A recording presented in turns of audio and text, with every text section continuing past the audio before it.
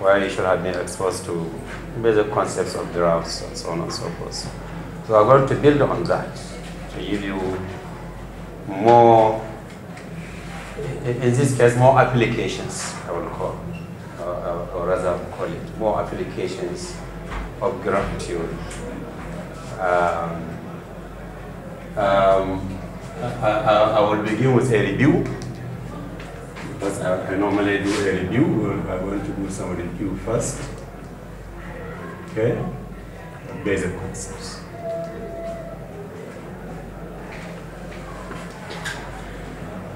Okay, by this I intend to wake you up.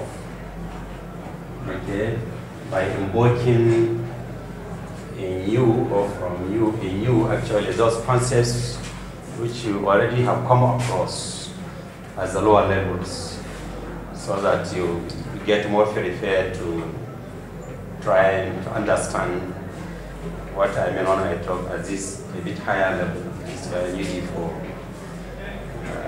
You will come across graphs, even at higher level, when you come to masters, PhDs, you will still deal with graphs because we are mathematicians. But we will try to do a review first of graph. What is graph? Because before I introduce any theory, any lemma, any corollary, any definition, I think you should know what graphs are in the first place before you even know how to apply them. But I will give you good tidings that graphs are perhaps the most widely used or the most widely applied concepts of mathematics. Graphs are concepts, graph theory concepts are concepts you find almost in all branches of mathematics, in applied mathematics, in pure mathematics, combinatorics, and even other fields in social sciences, in biological sciences, and so on and so forth, physical sciences and so on. So they are almost widely applied. In fact, they have a very beautiful and very useful connection with algebraic geometry, which we know is also a very important concept in physics, astronomy, and so on and so forth. You will come to know when you go to higher levels as you climb from this level to master's. You will find out that graphs are very important, and they are very also connected with connection networks in electronics, interconnection networks. They are also very related to communication networks in computer science and also in communication engineering, and so on and so forth. So they are almost everywhere. Is it clear?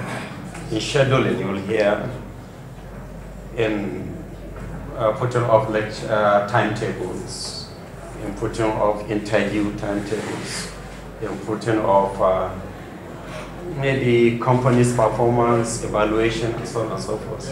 They are also there. So they are one of the most important aspects or concept of mathematics you find in different ramifications, different fields of studies. But like I promised, I will do a review and ask you, I will try to know what is your level of understanding of these concepts, of these objects, of this area of specialization. How do you understand graph? What do you know about graphs? What is graph? So my first question is, what is graph? Okay. Can you define graphs? I'm sure you have met them. In fact, you should have started meeting graphs from UD2 when you do the algebra 1, because it's part of mathematical structures, groups, rings, order sets, four set, chains, lattices. Graphs should be there, at least the basic understanding or definition. What it is, and you did discrete mathematics, The whole of it is graph, with some application to switching circuits. But what is graph? You are not in UG4.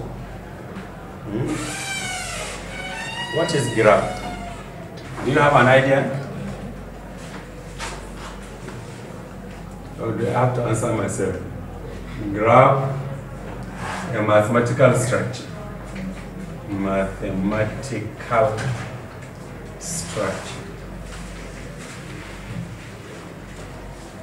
You underline mathematical structure because I also want to know whether you know what mathematical structures are. As what is a mathematical structure? You should know what it is.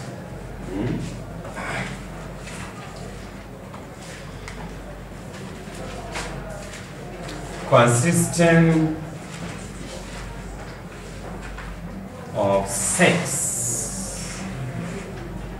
Okay, these sets we can call them V and E of vertices and edges. Okay.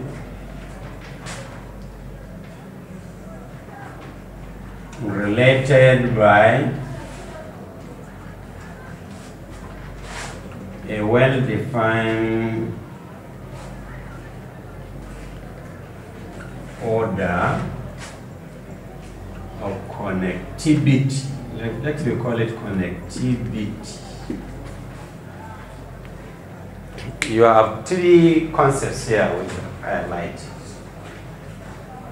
One, you have a set, it's mathematical structure, normally represented by G. Mathematical structure normally were represented by letter G, without prejudice to another mathematical structure important, which is a group, which will also represented by G, okay, which are consisting of two subsets. One set of vertices, second set of edges, and the two sets are related by a connectivity relation.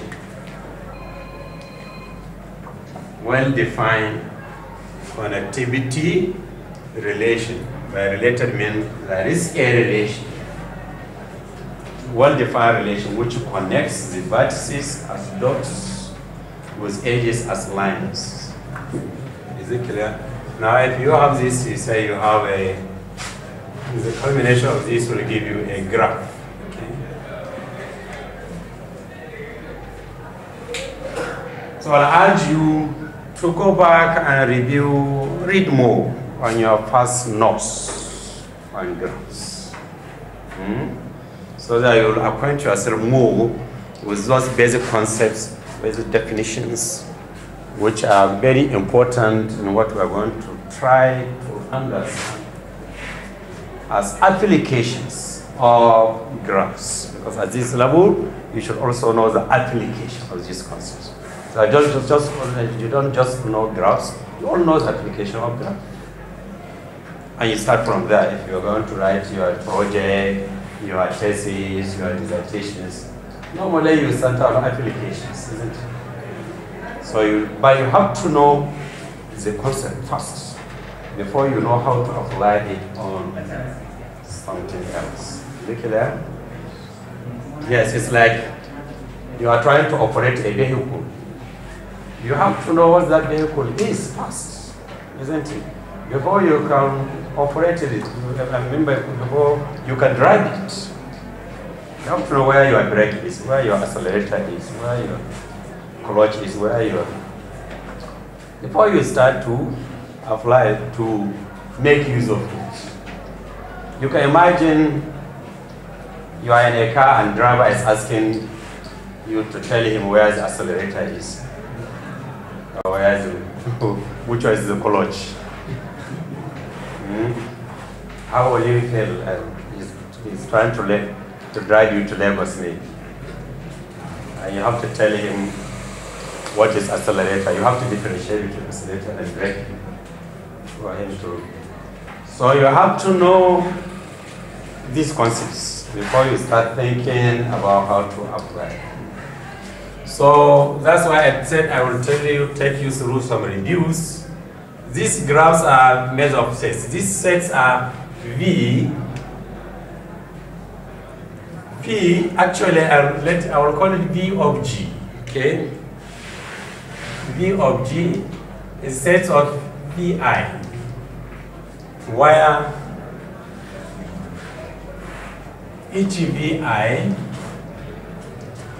is a vertex. Sometimes we call it point in G. Okay. Of course, I is an indexing number of an indexing set. Okay. I told you graphs contain vertices and edges, so each one is like a point now, for a cycle for a point of vertex. Whether it is E of G are represented by EIs. Each EI is an edge. Edges are sometimes called line in G. I in the indexing set. So this implies that your graph is a pair V of G, E of G, of course, connected by some relation code. The relation governs the connectivity between V and G. So you have a pair. I have a binary operation. In this case, we call a relation which connects the vertices and the edges together. So this is a structure, it's mathematical structure, because that brings us to what mathematics. Mathematical structures are those algebraic structures which are governed by some laws or axioms, in which the elements are what? Related, bear, or through somewhat laws or axioms or relationship. So I think the simplest one to remember is relation. The elements, remember each one of this is an element. For example, V of G, you are expected to have elements V1, V2, V3, just like E of G will also have elements E1, E2, E3, and so on. Now, the relation, there exists some relation which maps what? Which relates VI to what? A relation.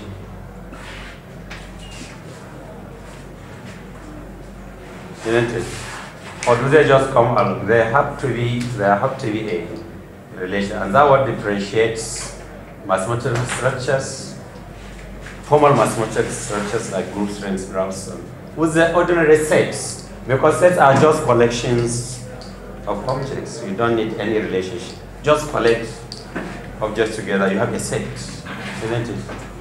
But when you require a relation, then you now start talking about mathematical structures, which are differentiated by those relations. Is the relation plus, you get a difference. Is the relation times, is the relation connectivity like this, you get different structure. Is the relation plus or minus, plus and times, different structure.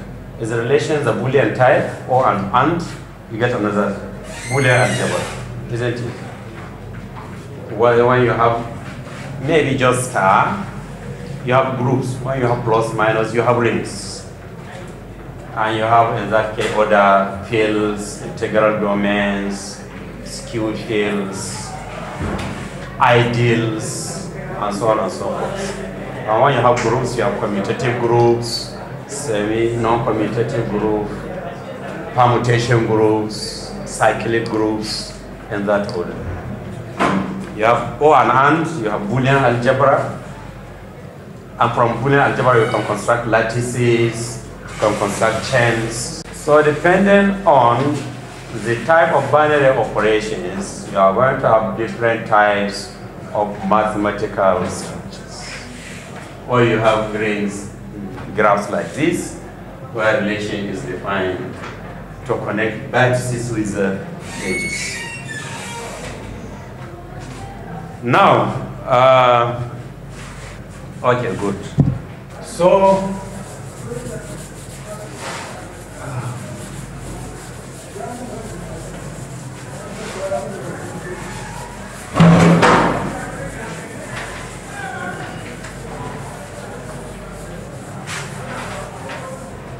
depending on these laws of association or laws of relationship, you are going to have different types of graphs, you know. So you have types. I'll urge you to read more on types of graphs. You know, we have so many of them. Oh, you have the empty graph.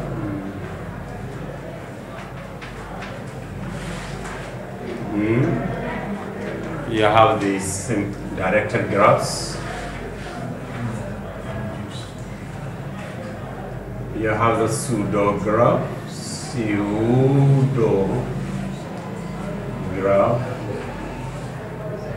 sometimes called what? Multi-graph, sometimes called multi. Then you also have the complex graph.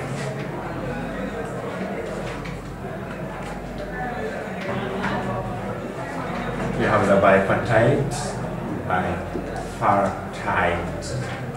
graphs. Okay.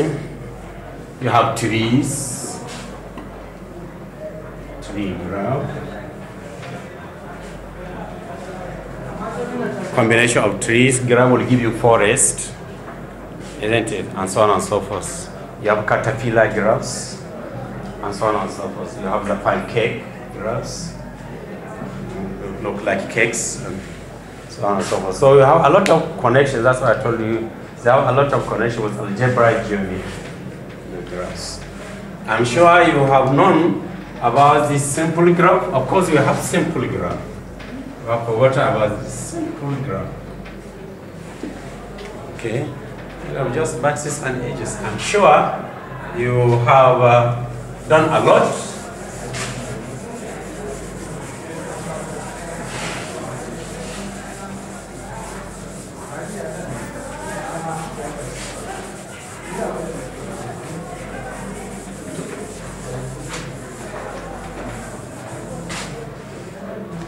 I'm sure you have learned a lot about, so maybe definitions. I'll give you some definition. One by one, empty graph.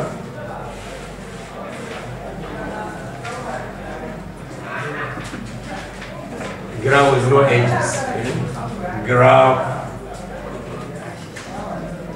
with no single edge.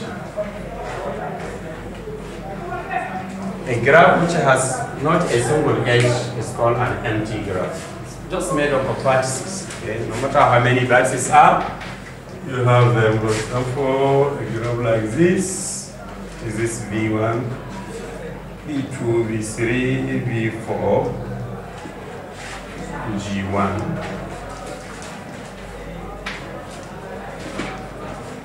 Empty graph.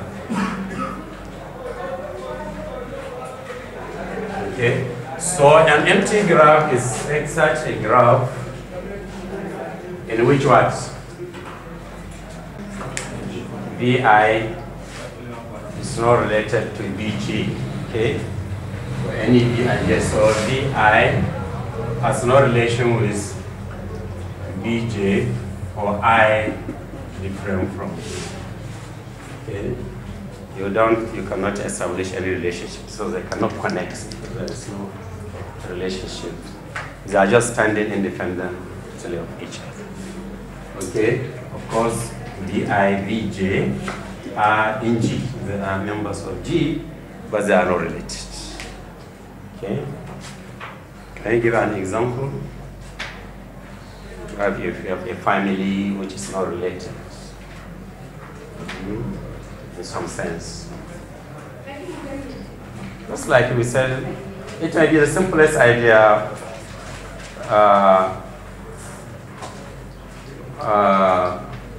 simplest way we can describe sets. Sets are like just mere collections of objects which are not necessarily related to each other. Cool? So it just looks like ordinary concept of set, like the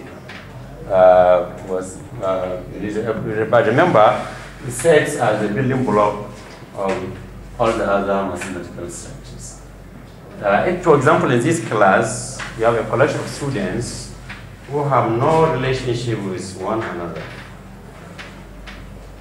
Then, if we denote you as vertices, each one of you as a vertex, then it means you present an empty graph.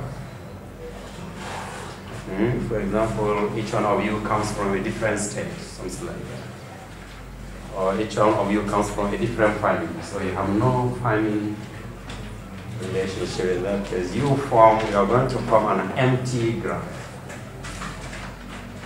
Is it clear? Yes. What other instances, in which other instances do you imagine having an empty graph? Because sometimes these concepts are also very useful. They are also what? Very useful. If you are trying, if for example you are trying to set up a connection network, let me even be specific, an electric connection network, which is supposed to carry currents through. You may require a combination of wires or conductors which have no relationship with one another, isn't it? So that you are going to avoid some sort of maybe compulsion or something, or combustion. While one wire is carrying positive, the other is negative, the other is neutral. So the two are not related, and so on and so forth. We are trying to form a committee to interview, to make some judgments.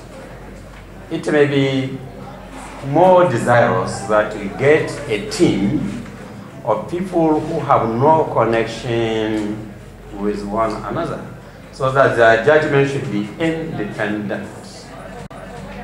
Is it clear? Maybe you bring a Nigerian, you bring a Togolese, you bring a Kenyan to decide about a case concerning an African country. When you know Nigerian has no connection with Togolese, this one has no connection. So that when you come up with this thing, you say there are independent definitions. Because they form an empty graph with no connections. So the judgment are supposed to be independent. So whatever is just, so sometimes you also have, there are so many situations where in architecture, as architectural engineers, they may also need some combinations of objects to come up with a pattern such that the two are different. Maybe you put yellow here, you put green there, you put blue there, so that you don't mix colors, so that you can come up with some pattern. Or where you have toilets, you are not supposed to have living rooms. Where you have this, you are not supposed to have kitchen. Where you have independent units of aspects in your drawing, in your architectural design. And so on and so forth. If you are a computer programmer, you may need independent sets. You are designing a program, for example, which runs in maybe loops. And so on and so forth.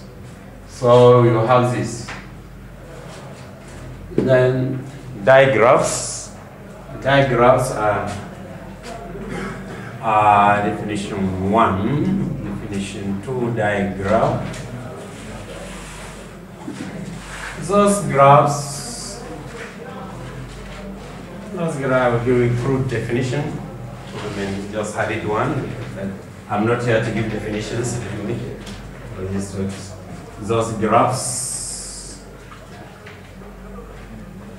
which have a sense of direction,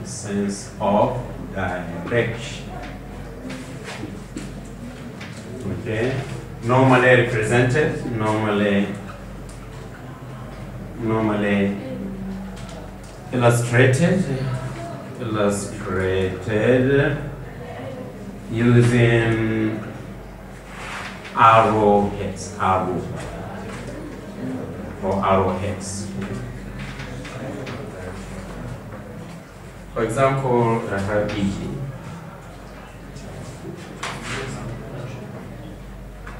A graph like this.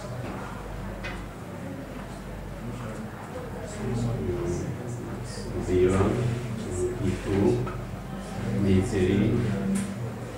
D4, D5.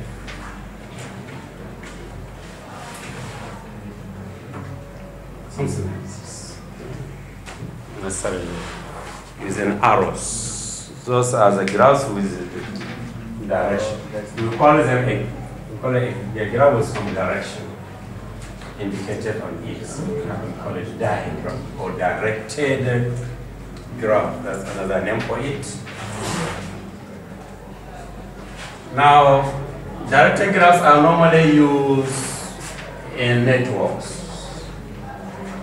Be it communication network, electronic networks, distribution networks, transport networks, and so on. They are always represented using arrows so that you know the movement. In this case, your graph looks like a vector. Is it clear? So the lines are some sort of vectors that have well-defined directions of movement from the initial, which we call the initial state is called normally it's called the start state. The last point is called the end point, or the terminus, okay? Or this one, another name is origin. You have origin and terminus, so start state, end state, depending on how the terminology is used, okay? Or terminal stage, something like that. Or end points and end state. When you have graphs like this with arrows, we call it a directed graph. For example, if you are coming to this university is to be represented using a graph, then we say when you are in UG1, you are B1. When you are UG2, you are what? B2, something like that. Cool? So you have UG1 here, you go to UG2, you go to what? UG with arrow now, UG3, then you go to what? UG4, and after UG4 you are supposed to, you are expected to what? To graduate to maybe NYS. Maybe to jobs, something like this, or masters if you want to continue. Okay, something like that. So you can have arrows like this, or masters, PhD, so on and so forth. Or you may likely come back to UG1 or UG4, get a withdrawal, you come back to UG1, or and repeat again, UG2, UG3. You may have a situation like that, okay? So these are directed graphs because they have some point of movement, you know, from where to where. And we would call them pseudographs, are those graphs which have multiple edges, okay? Those graphs with multiple edges, more than one. For example, somebody here from UG1 to UG2, instead of proceeding to UG3, coming back to UG1, okay? Or after UG3, he comes back to UG2 and start again. When you have a graph like this, you call it graph or pseudo graph. Okay.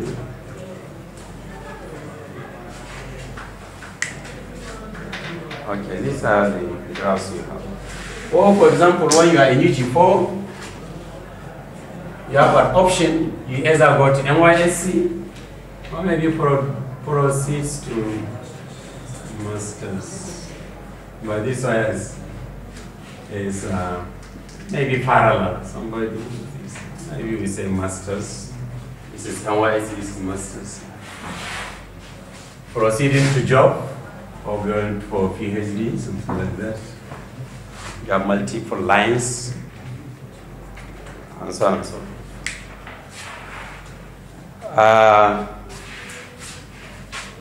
Complete graph is that graph in which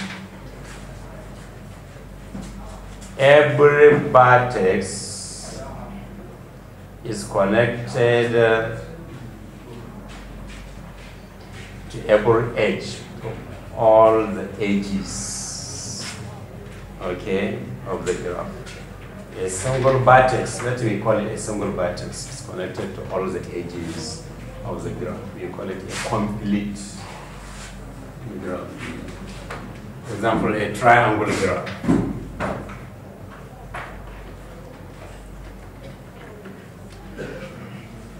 A single vertex is connected to every other, call it every other vertex. V1, V2, V3. This simplest example of complete graph, because if you take vertex V1, you find out that V1 is connected to V2 and V3. Those are the other vertices in triangle. Likewise, what? B21 is connected to B3 and B1. B3 is connected to B1 and B2. So every vertex you pick is going to be connected to all other vertices of the graph. Then we call it a complete graph. Complete. When your graph is like that, you say you have a complete graph. Okay? Bipartite graph. So our current discussion will now center on bipartite graph and trees to some extent. Simple graph you know about it. So bipartite graph. Maybe this is where I will now start off with you, because you may not have known bipartites at your lower levels.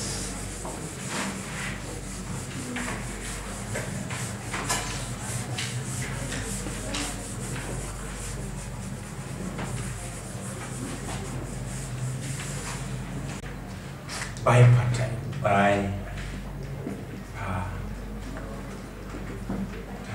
graphs. What are bipartite graphs? Have you come across them? You may not have come across them, huh? Okay, bipartite graphs are those graphs in which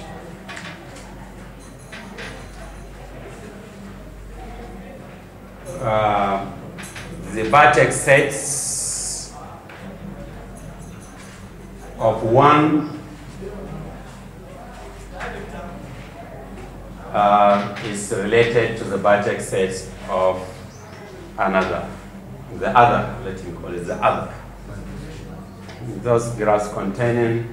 So what I omitted from this definition is that those graphs containing at least two vertex sets. At least two, because there can be three, there can be at least two. That's the meaning of bi. Those graphs contain with at least two vertex sets. Okay? in which every vertex in one is connected with the other, other vertex in the other set. Because you have two sets now, so you pick a vertex in one set, it will be connected to a vertex in the other sets. So has to graph G, normally noted MM, something like that. Okay, MM containing two vertex sets, okay, with two vertex sets M and N. Okay. Okay.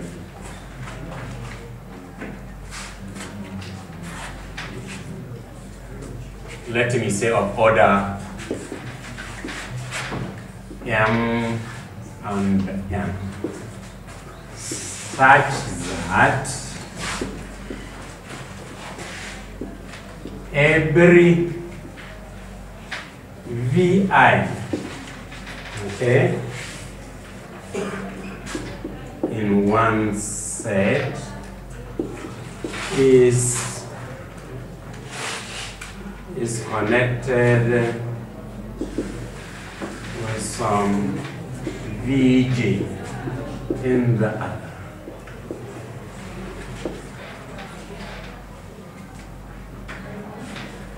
Okay. Something like this, I'll call it.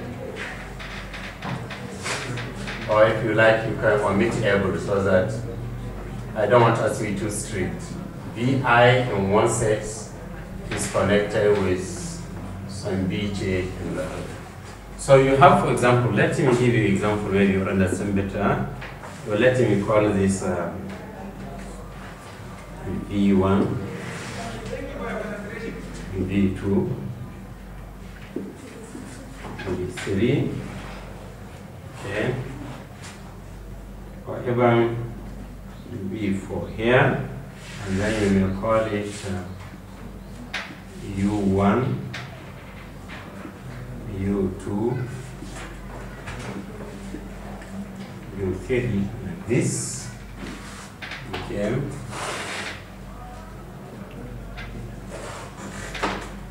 Call this set as this Y. Okay, so there are two sets. That means X, you can see your X is a vertex at V1, V2, V3, and your Y is U1, U2. So there are two sets, X and Y, isn't it? Now if you now say that D1 to this, D3 to U1, something like this, U1 to this, okay.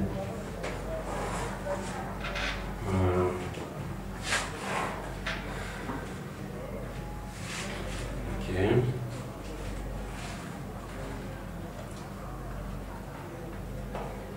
You now elect how you do this one, like this. You can say this is a bipartite. Okay. The vertex set in one are connected to the vertex set in the other.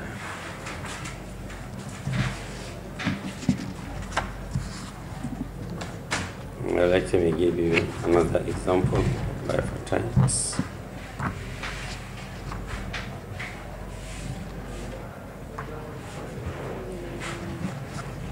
Component and knots.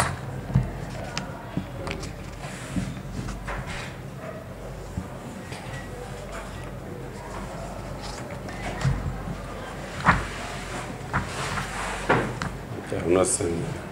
But you may have so many other examples. You can decide to, you can call it G1. So the order of 1, 2, 3, 4. The order of X is 4, so this is G4. 1, 2, 3, 4. The order of Y is 3. 1, 2, 3 verses. So this is G14. Okay, perfect. Containing 4 verses in one and 3 verses in another.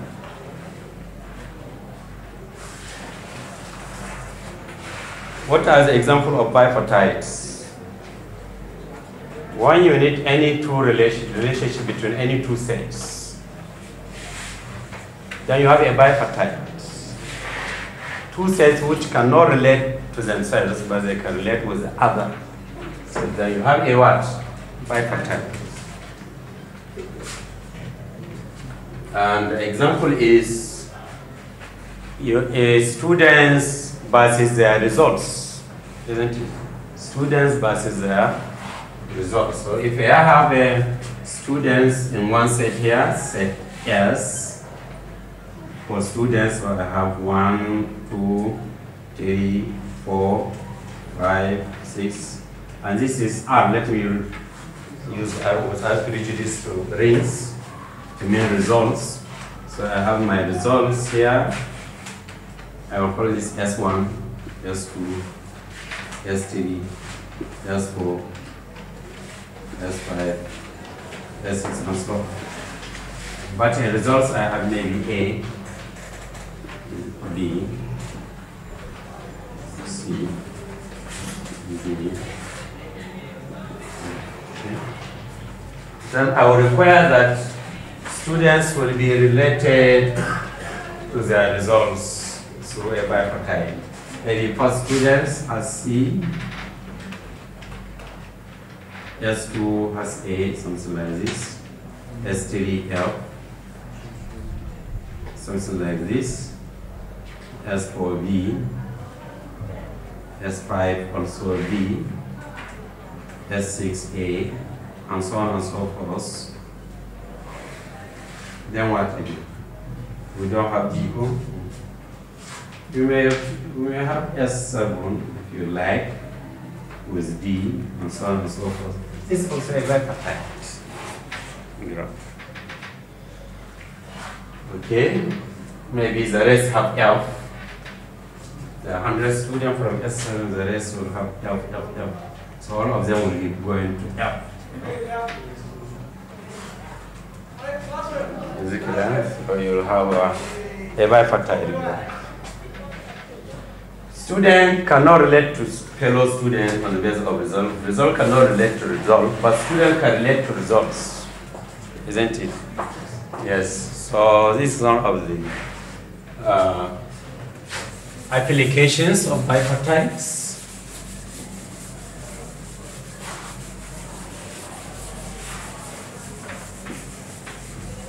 Another application of bipartite you will also come to know is maybe when you try to relate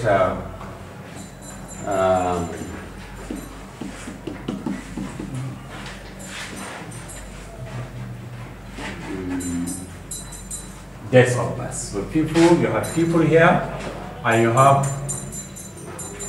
D.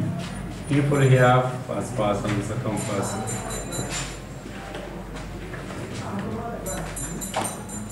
People with their dates of birth. Clear? So you also have another bipartite.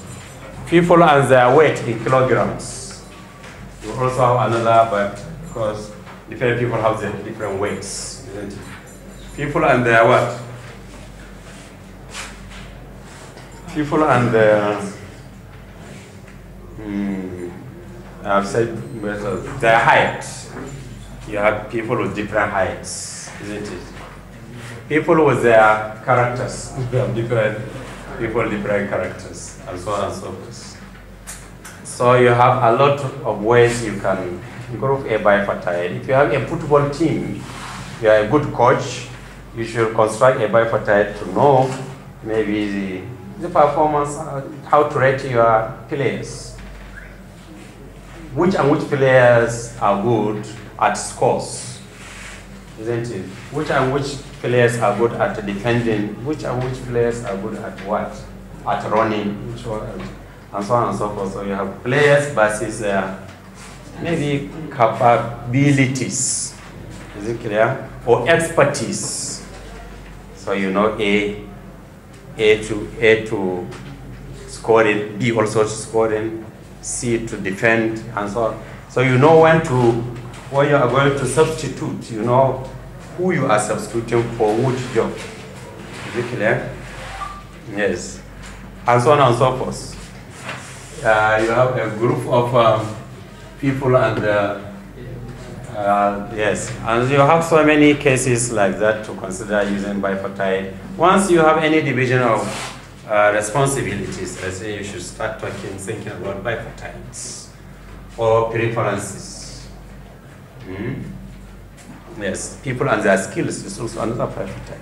How many of you here are good carpenters? How many of you here are good welders? How many of you here are good tailors? How many of you here are good boxers? Or how many of you here millionaires? How many of you here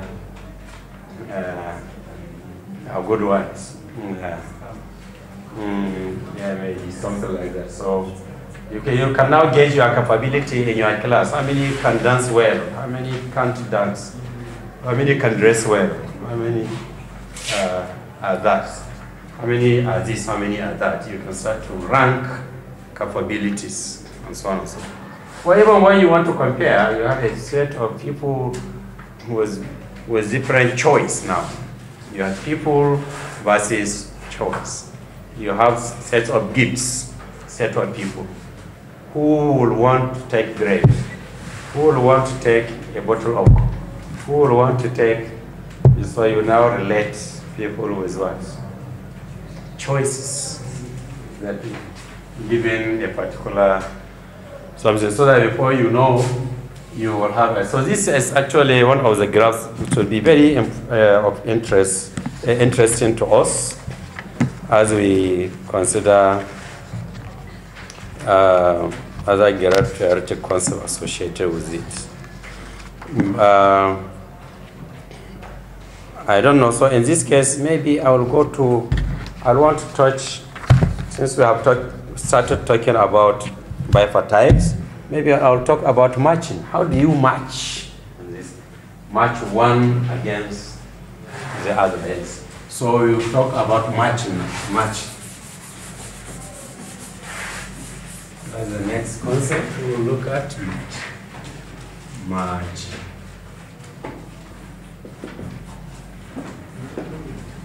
Good.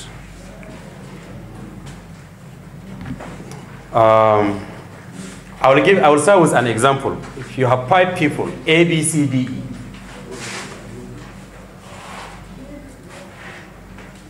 Consider it's 5 people. 5 people. A, B, C, D, 1, 2, 3, 4. Okay. You want to match them with 5 jobs. Okay. We wish to match. Okay, match them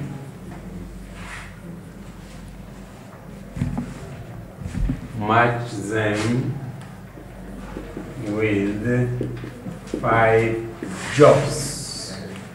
Small a, small b, small c, small d, small d. So these are people, these are jobs.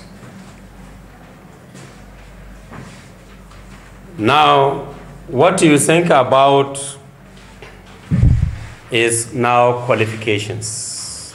You now start talking about, before you give somebody a job, you have to know his qualification so that you can know how to match him to a particular job, isn't it? They are looking for, maybe it's a school. When you say lecturer cadre, you don't bring a laborer and match him with that job, isn't it?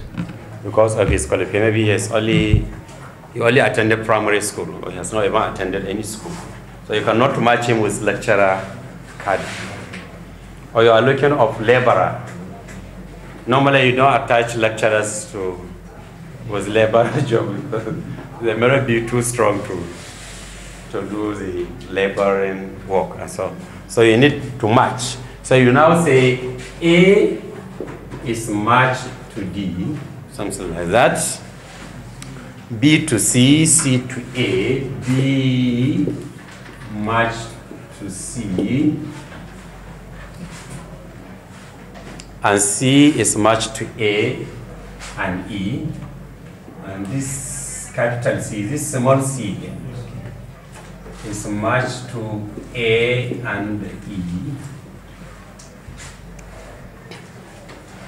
D to C and D, D is matched to C and D. And the E is matched to B and E, and B is matched to B and E. Depending on their qualifications, they can do this. How do you represent it in form of bipartite? You do two graphs. So the first one, you say this is A, these are people code, this is B, this is C, or you will not capture this. Okay, let you do it too. This is A, this is B, this is C, this is D, and this is E. This is one set now.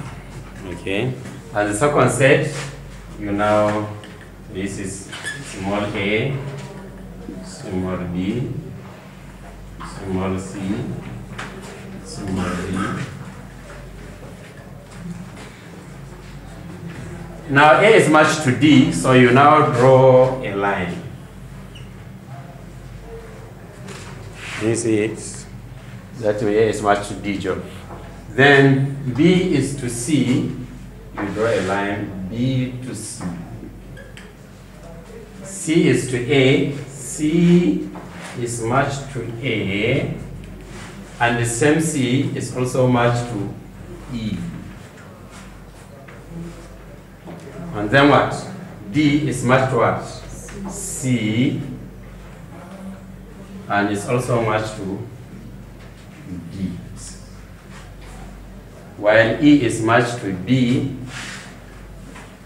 and it's also matched to, so this is a bipartite pictorial. So pictorially you can see each one, what are, according to his skills, which job he should be matched to, he should be considered for.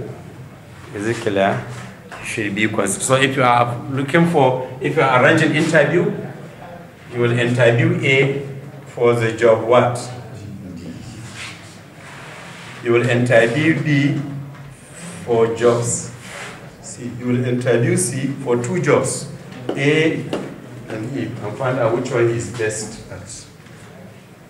D is to interview for C and D, and so on and so forth.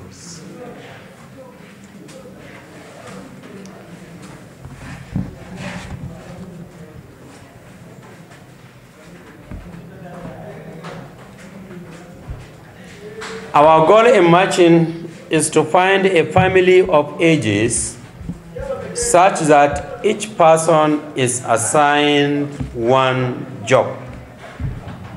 Is it clear? That's our job. And no two people are assigned to a single job.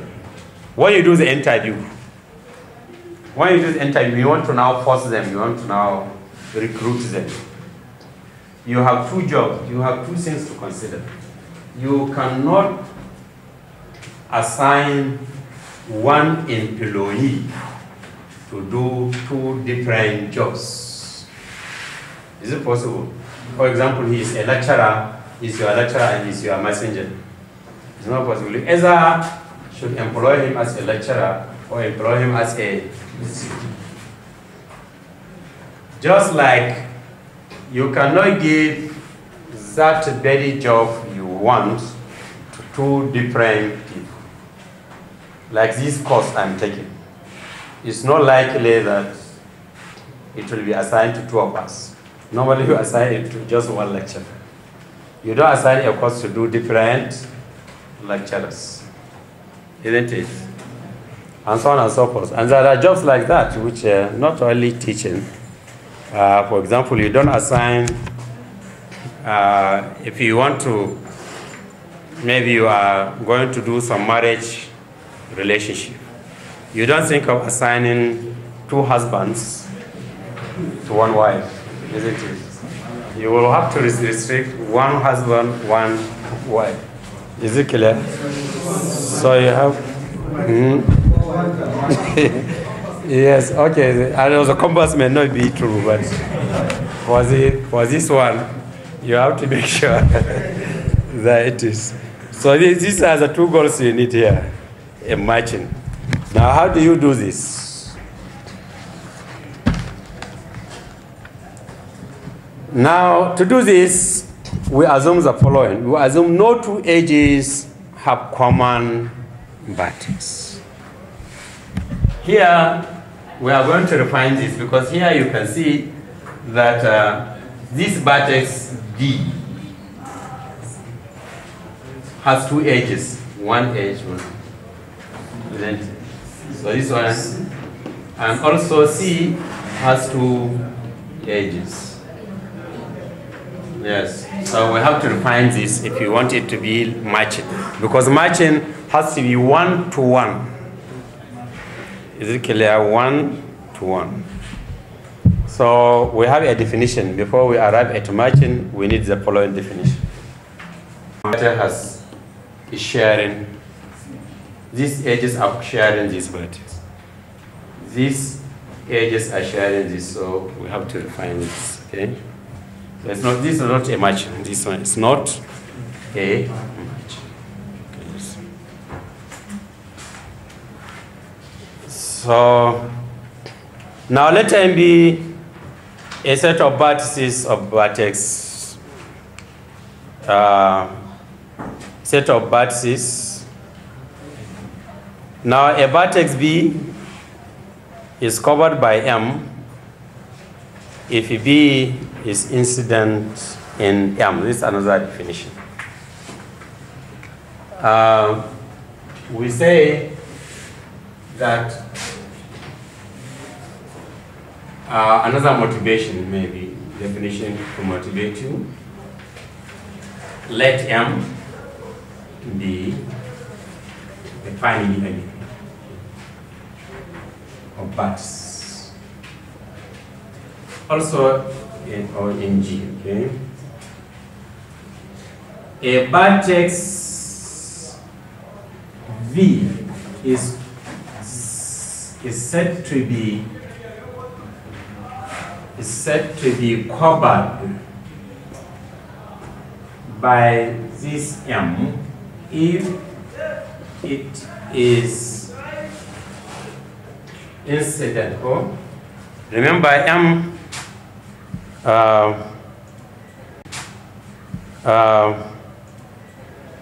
Yeah, if it is incident, okay, it is incident.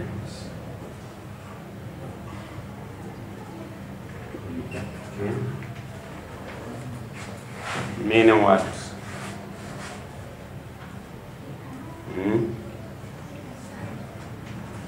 Meaning that is an edge which connects to that B in M, okay? Remember, the M is the family of vertices, of G, of course. I mean, like subset of G, of course. Now, a vertex is incident if it connects by an edge, and so that's an edge which now connects that vertex in M. That's another motivation. Now, we'll come back now. We have some motivations here. Let us come back to our graph. From G, it is not possible to find independent set such that all vertices are covered in G. So it means we cannot have independent sets in G's graph. It's all covered by G. Because when you have people like A, B, and D, people like A, B, and D are going to be associated with jobs C and D. Look at it. A, D, B, C, and what? C, A, okay? Or D, sorry, D, C. So associated with jobs C and D, it follows B will not have a job, isn't it? If you now have the jobs, you have A, you have B, you have C, or you have D, A, D. Then you have jobs C and D. By the time you do this, you find out that it follows B will not have a job. Because, look at it, A has taken over C. D has taken over what? D has taken over D. So B has no job, because there are two jobs. B has no job. In fact, here, B was to have C, but C was already assigned to A, and you cannot assign two people with the same job. Like I said, you cannot appoint two presidents in a country. Isn't it? In United Nations, each president has only one seat. So if you see Nigeria, only one person should sit there, isn't it? So suppose this is United Nations, maybe it's Nigeria, Niger. These are seats. Nigeria, Niger, Ghana, and you have only two seats. Nigeria will sit here, Ghana will sit, so Nigeria will have no seats. So it's not a good matching. Because for you to have, because B, ordinarily B is also assigned to C, isn't it? B here should have been assigned to what? To C. But what happens if you assign B to C? It means two edges are sharing a common base, which forbids this independence. So it's not independence. Okay? So you cannot do that.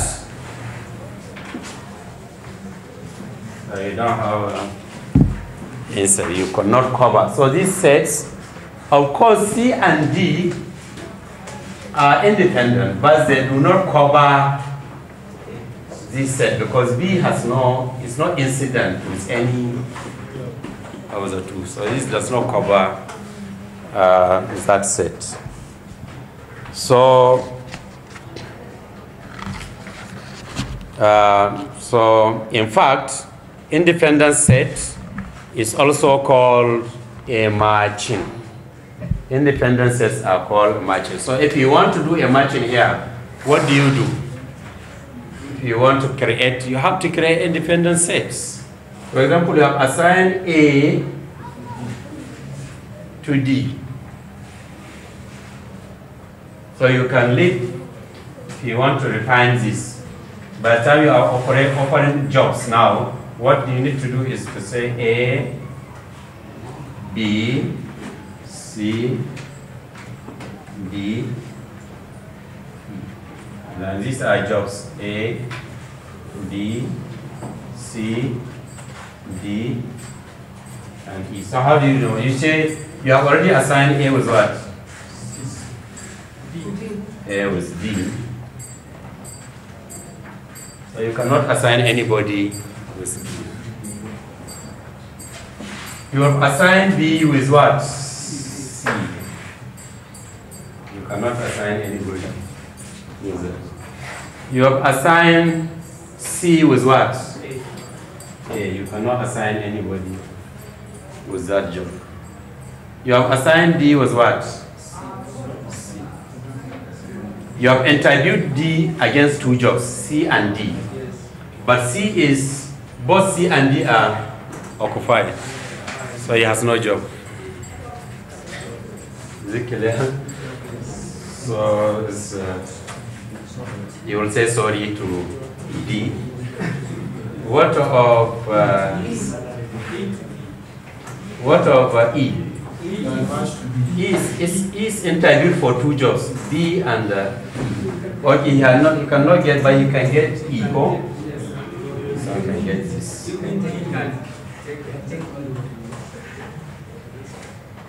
D has not been interviewed for D. For B, that's the problem. So this is not good match. This one is not a good match. So we didn't get any problem D matching B. Except if, okay, you want to match D with what?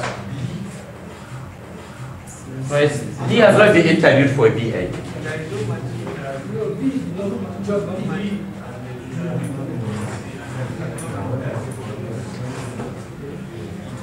Is it clear? Except, but C, how many people have been interviewed for C?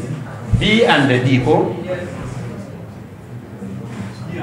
but D was also interviewed for D. B was interviewed only for C, which has already been, so this one does not present good match. So you have 2 problems now. One, you have somebody here who was interviewed but has no. A second problem, you have a job here which has nobody assigned to it. Although E was interviewed for D. Okay. What if you give E the job B? E, why is it E? He was interviewed for B. If you give him B,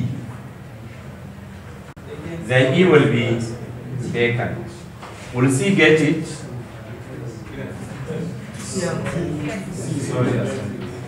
Then you give C.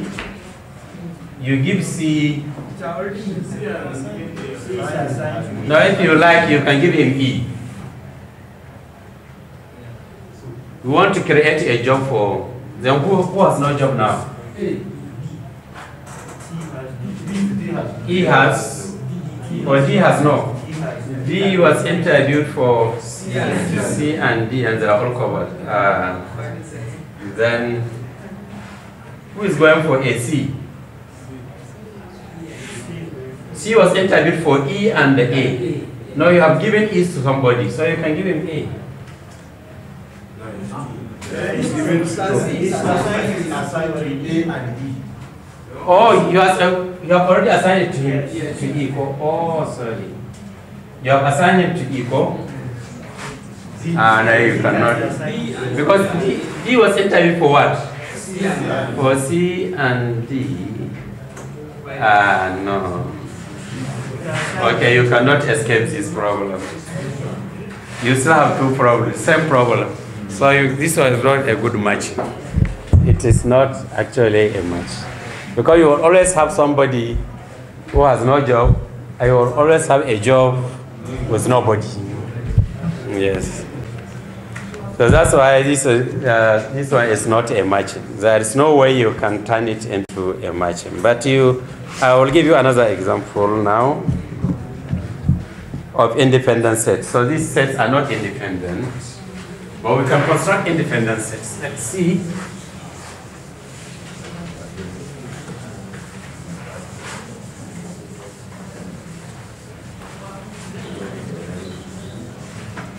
But you know what organizations do if they have these problems? They will call for another interview for this job now. Yes, they will advertise these ones. Some people can come and they will select. Okay, now let's see this example. Graph G.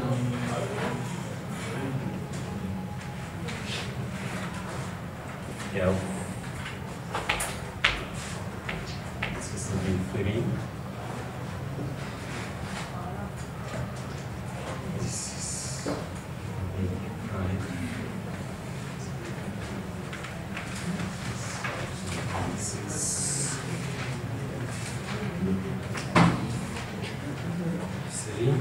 this is F, this is E,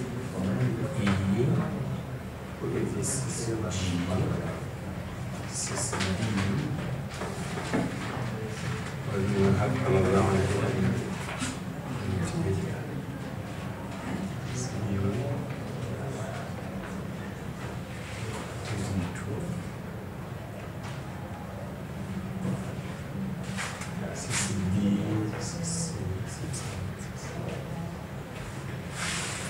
Now, how do you match this? You can match independent sets as B and B. Independent. Also, B, G, F are independent. Okay. So, what is your matching now? You have your matching B1 to D2, D3 to D6, D4 to, this is a matching. Okay. D3 to D6, okay. So you can have this independence. For example, A, B, and D, you can match B with D. They have no vertex in common, isn't it? The two edges have no vertex, they do not share any vertex, isn't it? Also, B does not share a vertex with G, CG, isn't it? This one also, B does not share any vertex with G, they have nothing in common. It has no, G and D have nothing to do with F. So B, G are all independent sets. This is independent set, this is also independent. So in that one, in that case,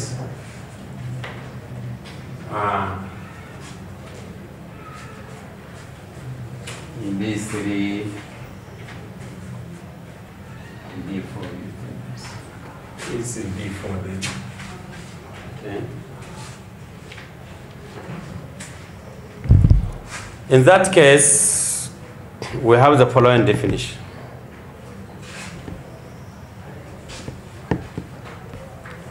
An independent set M is called maximal if M is not properly contained in another independent set.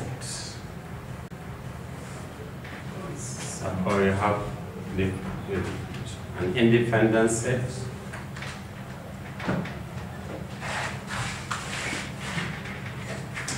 M is called maximal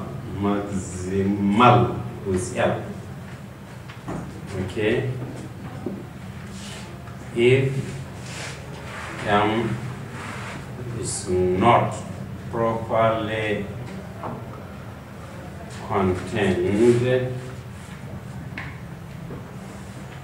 in any other independent set. That means M is not properly contained in any M dash, where M dash are independent.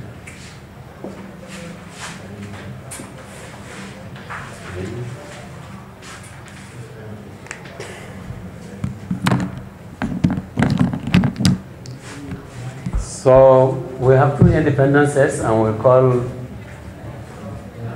an independent set maximal if it is not properly contained in any other independent set. Now in this, the first one, let me call this M1, this one M2. Suppose I call this M1, I call this M2. Is M1 maximal?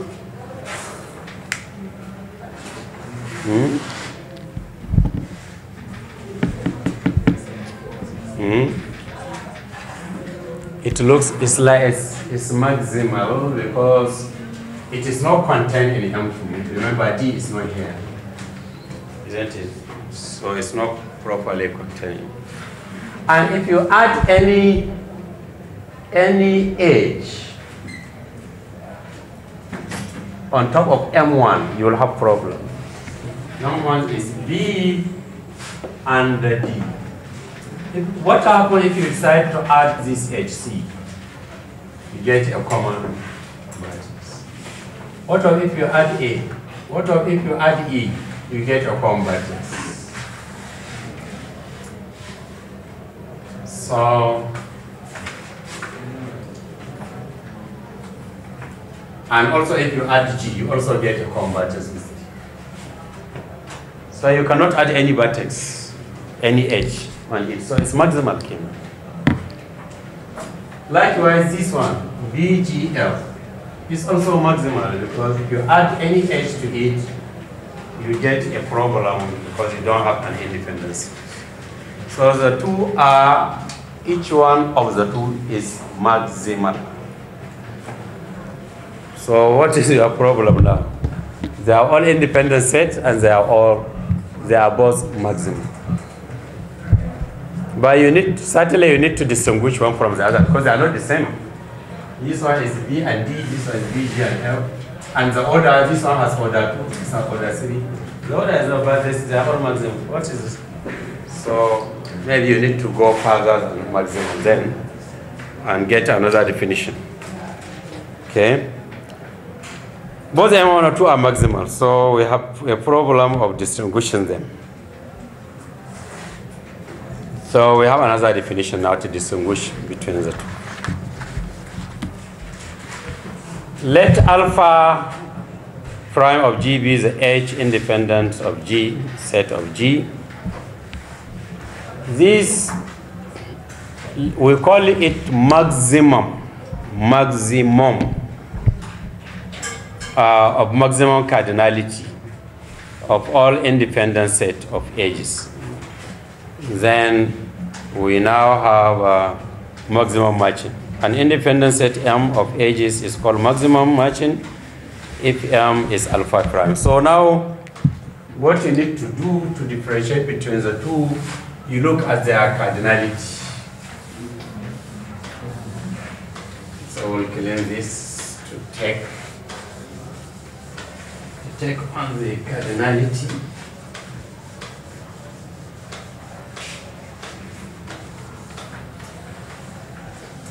We look at the cardinality. So we now do not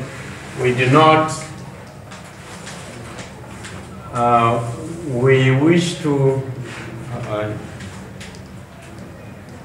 we may wish to distinguish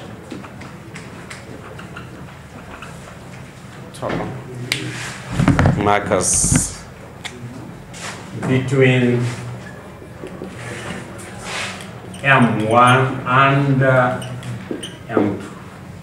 Okay, we note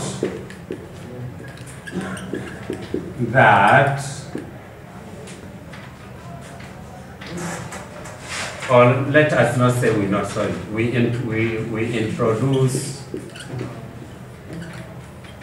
another concept. Alpha of G. Okay? Okay. No. Let me call it alpha or gamma or whatever. Let me call it gamma G. What? Gamma G called the maximal cardinality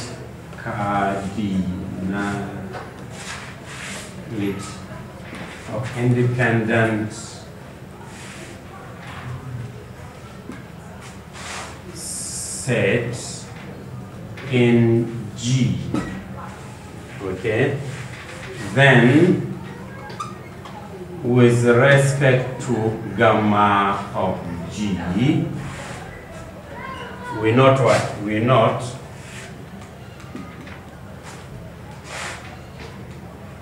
that M1 will have what? M1 will have what? Gamma of G equals to M2 have gamma of G, okay, will be what? 3, isn't it? Meaning what? Meaning what? M2 has higher cardinality. This implies M2 has what? Has higher gamma of G than what? M1. Okay.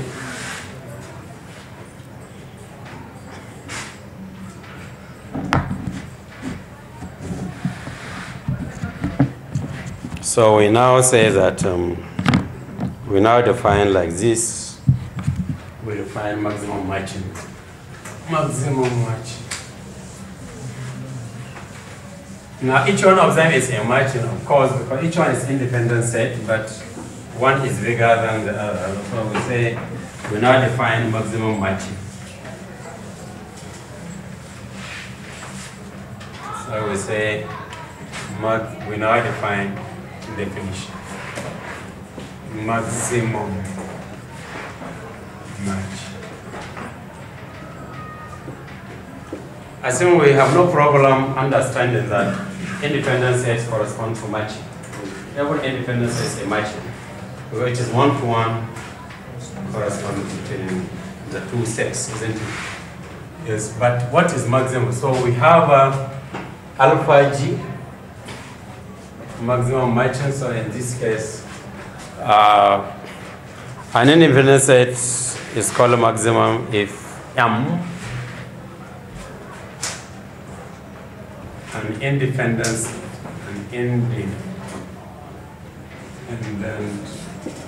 set M is called maximum. So you now differentiate this maximum with maximal. The other one was maximal. This is maximum with U as maximum matching if the cardinality of M is actually gamma of G. So in this case, therefore, the gamma of G is what? In these two cases, the gamma of G, which is taken to be, is actually by definition the maximum of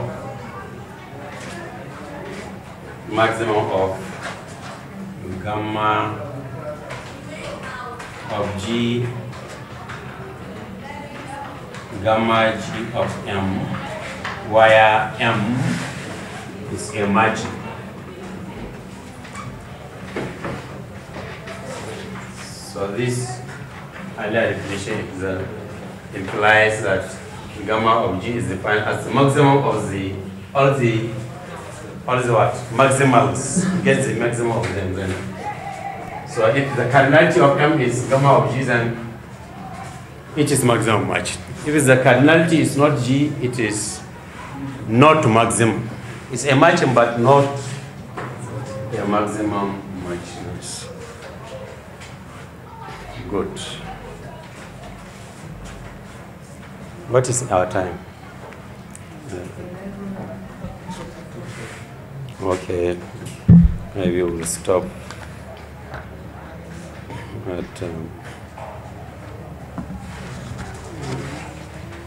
we'll stop here, and the next time we meet, we take a theorem and another one. Any questions?